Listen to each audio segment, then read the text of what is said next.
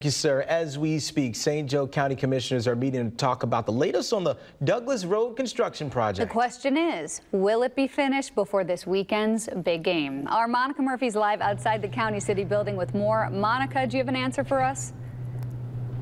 I do, yeah, guys. The answer is no, and that's because they ran into an unforeseen situation. Commissioners say that a gas line needs to be lowered before they can resume. The project will likely be done within 3 weeks. Commissioners say they understand how inconvenient this road closure has been for drivers, not to mention a really big headache too. But Douglas Road has been closed since March to expand the roadway. I think anybody who's traveled on the section that was completed last year from the roundabout at Twickenham to Ironwood appreciates the added travel lanes, the better turn lanes. So that part I think they appreciate.